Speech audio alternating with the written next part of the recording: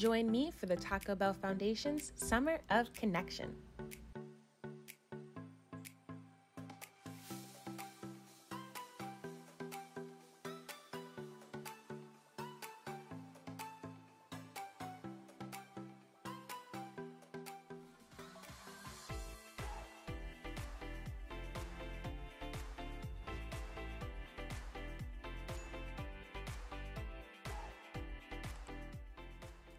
I started my journey to California by driving over to the Philadelphia airport, checking my bags in, and boarding my plane. Once we got up in the air and the 6-hour trip had officially started, I got to finish up some schoolwork, which I was really grateful for because as a pre-med and neuroscience student, the studying literally never stops. Not only did I get some work done, but I got to enjoy the view and get some sleep in.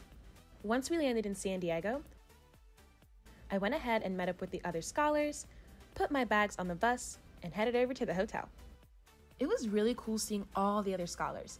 Only 300 were selected out of the thousands nationwide, so it was really special that we were all there together. Here's a little fit check while I waited in line, and then it was time to check in. So I checked in, signed up for the QR quest, grabbed my swag, and grabbed my t-shirt. My room wasn't quite ready yet, so while I waited, I headed over to go get a snack.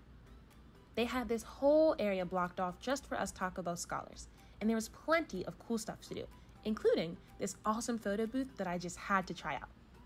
The props were too cute. I loved the little taco headband, very on theme. I took my pictures, and I really liked how they turned out. They were so silly.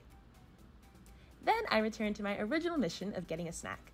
They had tons of beverages provided by their sponsor Pepsi, and of course, a wide variety of snacks. After I ate, I went exploring. I met some more scholars and saw those cool photo booths where you could take professional headshots.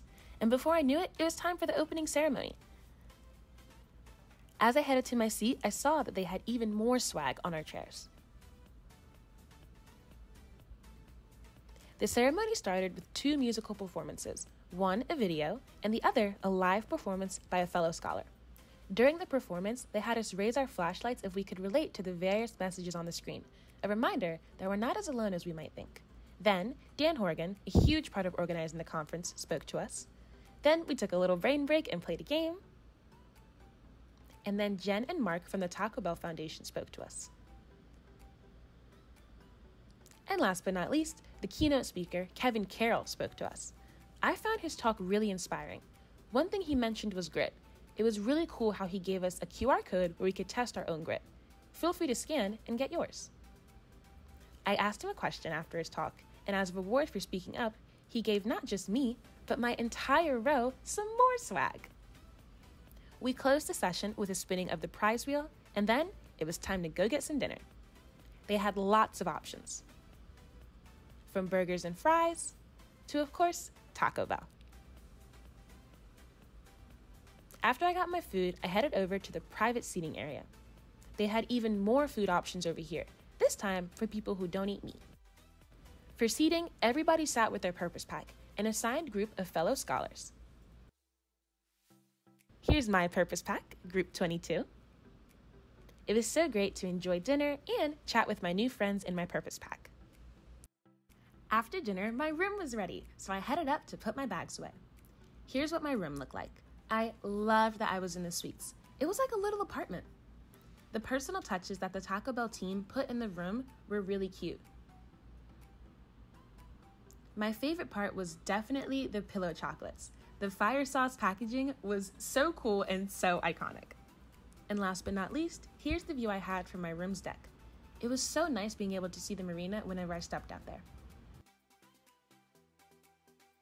Once I settled in, it was time to head back out for the evening activities. They had lots to choose from, including graffiti expressions,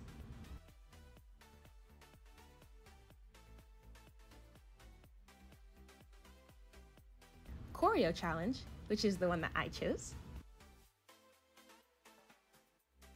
fiesta dip battle, and even more that I wasn't able to capture on camera. Once the activities were done, I headed back to my hotel room, where I spent the night practicing my speech for the next day's passion pitch competition.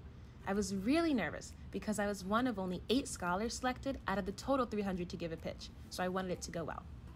In addition to preparing my speech, I also prepped the surprise science experiment I was going to do during my talk. Here's a glimpse as to how my speech went. All the practice was definitely worth it, but I do wish I got a bit of sleep because I had a crazy day ahead of me. Here's a sneak peek as to what was in store for me. Be sure to come back for part 2 to see how I placed in the pitch competition and how the rest of my crazy day went. See you next time. Bye!